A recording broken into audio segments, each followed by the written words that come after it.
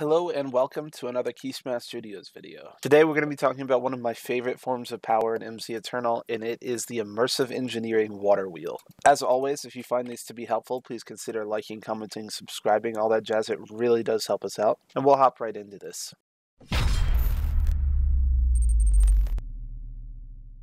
So the first thing I want to say before you get too attached to this idea is that you should not do the water wheel if you're looking for large amounts of power. It is not that great, and honestly, there are much better alternatives for you to look into if you're looking for early game power. With that said, it is one of my favorites because it is one of the most aesthetically pleasing to me. As you can see, water falls from the top, pulls over water wheels, which are actually turning. If I come here and look, you can see that the water wheels are actually turning. The water wheels go into a dynamo, which uses that turning power, the kinetic power of the turn, to then relay that to a battery. So the process itself is fairly simple, but we'll go through step by step how to set it up, make sure you have everything that you need. So the first thing I'm going to do is go up a fair ways, because this needs to have water falling, obviously. So just make sure that you go up a fair ways, and the first thing you're going to do is put up a kinetic dynamo facing one direction. You can see that this block has like a directional face. You want this section that has the black hole to be facing the direction of the wheels.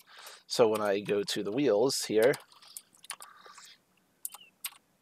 we just place 3 of them in a row. You can only put 3 in a row. You can do 1, 2, 3. Once you have this 3 basic setup, you're just going to mirror it on the other side. And again, you don't have to do this. You can certainly do this with just one of these. But I like the look of having 2 at once, or even a big long row of them.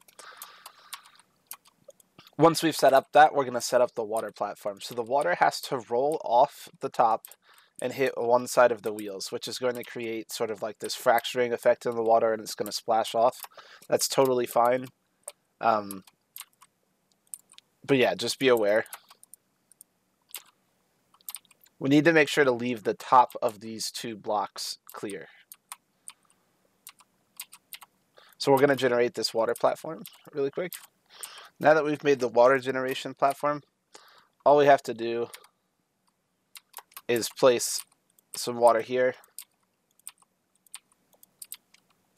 And you can see that the water starts flowing off the top. It starts hitting the wheels, and the wheels start spinning.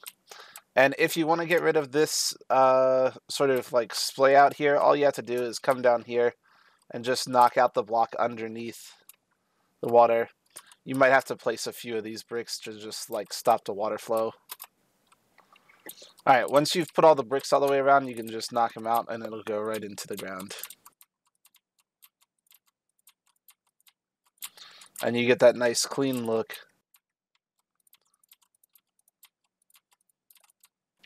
As you can see, the water's flowing off the top, it's hitting the wheels, it's spinning the wheels are spinning the kinetic dynamo. So now all we have to do is hook that kinetic dynamo up to power, and we should be good to go. So in order to do that, we're going to use something called the LV wire connector, the LV wire relay, and the LV wire coil. Now keep in mind that all this stuff, you can find out its patterns and its cost by coming here. If we search LV coil, we can come up here. We can see that it costs copper wire and a stick. It's not too bad. Like I said, there are much better early game power situations. This one is just for the look. So I think the most expensive thing in this entire energy build is a steel ingot. So you should theoretically have power by the time you can build these. But if you don't, they do work in a pinch. So what you're going to do is you're going to take the LV wire connector and you're going to place one on the top and this little copper dot that's on the top of these, just like that. And then we're going to build the power system from there. So I'm just going to come down to the center here, build down, and I'm going to build out to each side.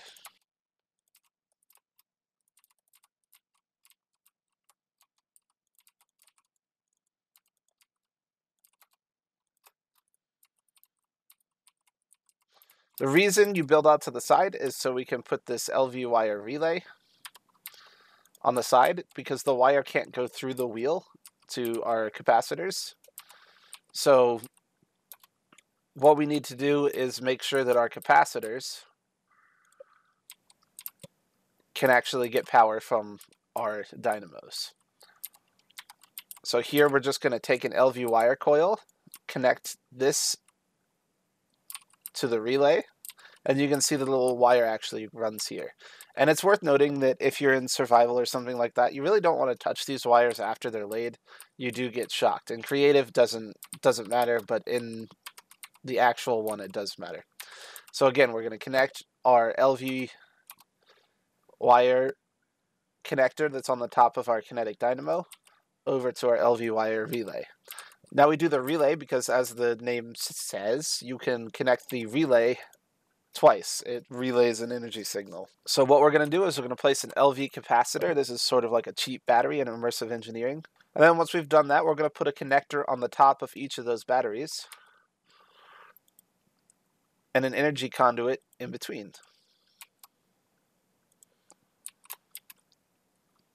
Then we're just going to take another LV wire coil, take it from each relay, and connect it to the top of the capacitors. You can see that the wires start going, and if I come to an empty hand here and look at this capacitor, you can see that it's starting to generate IF, which has a 1-to-1 ratio with RF. So we have power that's being generated by these water wheels. It looks super aesthetically pleasing, and it generates about 30 RF per tick. It's not great, but each one generates 30 RF per tick. So right now this is generating 90 RF per tick on this kinetic dynamo. This one's generating 90 RF on this kinetic dynamo.